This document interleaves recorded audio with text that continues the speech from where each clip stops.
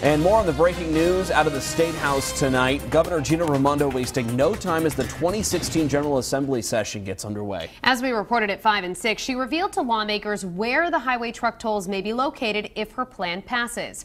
Eyewitness News reporter Perry Russum is live at the State House with the Providence Mobile Newsroom. The governor emailed her plan just minutes after the Speaker of the House mentioned it in his speech, one of two key issues he'll be working on in this upcoming session.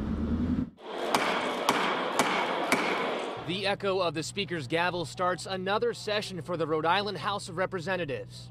Much more work to do in 2016.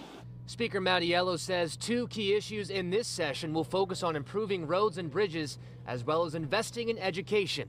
Speaker Mattiello says a formal proposal to toll trucks on the state's highways to pay for repairs to roads and bridges is a week or two away. We'll discuss, the good aspects of it, the negative aspects of it, and at the end of the day, after we've considered all the facts, we'll move forward as best for our citizens. On education, the Speaker says he will look at a funding formula to support programs putting students on the track for success. You have to respect the environment that we're sending our children to if we want our children to respect the value of education. One topic the Speaker failed to mention at the podium was the issue of whether or not illegal immigrants in the state should get driver's licenses. If a bill is introduced, we'll have a public discourse, we'll take testimony in committee, and we'll see where the issue goes. I suspect the identification cards, the driver's licenses for illegal aliens, I suspect they probably won't go anywhere.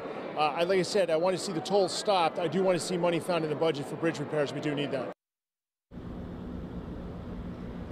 And during the session, protesters could be heard yelling from the atrium, "We want driver's licenses now," in Spanish. We're live at the Mobile Newsroom. Perry Russum, Eyewitness News.